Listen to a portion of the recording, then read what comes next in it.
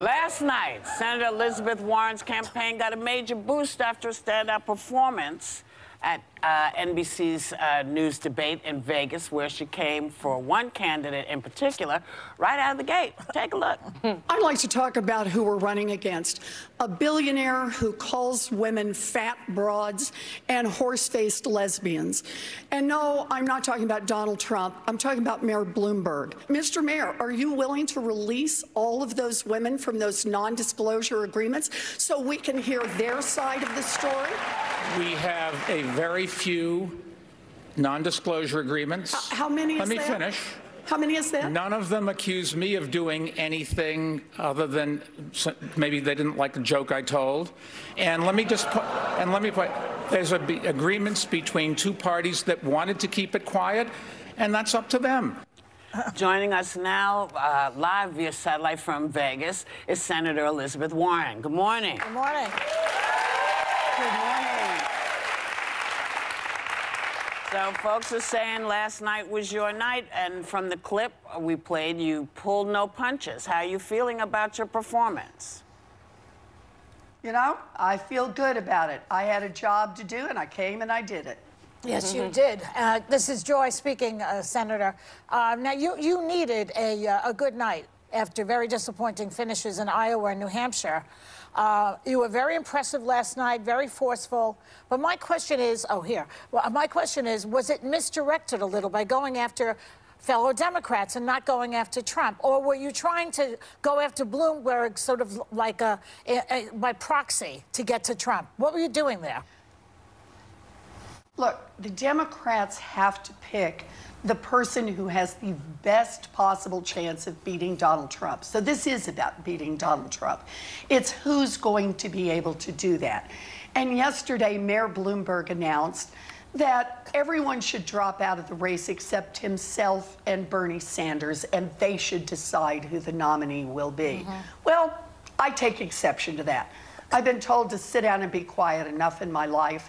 I'm ready to stay in this fight. Well, why not go after Trump more? I thought, because what we have to do is get our nominee. We get the wrong nominee, we lose to Donald Trump. And that's why I started the way I did. Mayor Bloomberg has spent $400 million in order to buy his way onto the stage. Does that make him the strongest nominee? Well, let's just start with the fact that he's a billionaire who has a history of harassing women. The two examples I picked, calling them fat broads and horse-faced lesbians. You know, the American people are not going to take kindly to that. So it's not good enough to learn about it after he's our nominee. It's important for us to raise it now and see why it is that Michael Bloomberg is a risky candidate for the Democrats. He is not the one who gives us the best chance of beating Donald Trump. We need someone with rock-solid values, who has a history of getting change done, and who knows how to fight. That's why I'm in this race. Okay. Hello, Senator. This is Megan. First of all, congratulations last night. I really enjoyed watching you. I really enjoyed you watching rip out Mayor Bloomberg's jugular, because That's so nice. I really did. I take great offense at the idea that you've been running for president, all the other candidates have been running for president for a long time, and you should just drop out because he has billions of dollars. The time that Trump came up last night was when you compared him to saying that Democrats aren't going to win the nomination if they have a history of harassing women. I think this is an incredibly strong point. He has a history of both misogynistic and racially charged comments over a long period of time, and I believe the media has given him a huge pass on this, and I think it's very confusing for Democrats. Why do you think the media seems to want to give Bloomberg a pass until you rightfully so called him out last night?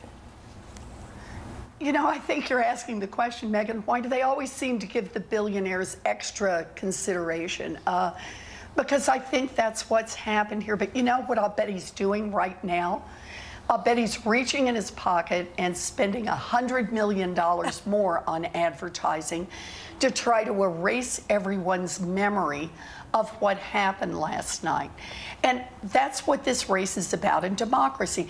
This is why I've asked everyone who listens to it and thinks that Mayor Bloomberg should not have the only voice in this election, Go to ElizabethWarren.com, pitch in $5, pitch in some volunteer time, because we want to get the word out about this man on race and about what he does to women.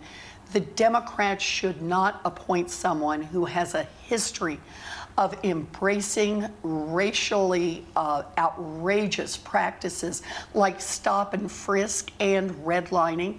And we should not have a nominee who has, we don't know how many times he's been charged with discrimination against women or with sexual harassment, and has just shoveled some of his money in to cover it up.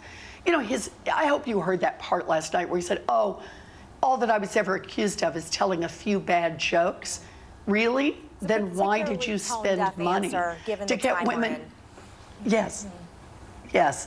It just, that answer just doesn't cut it. And he could have stood there last night and said, you're right. I'll let all of the women who have non-disclosure agreements with me right now, I waive. So you can say whatever you want about your side of the story.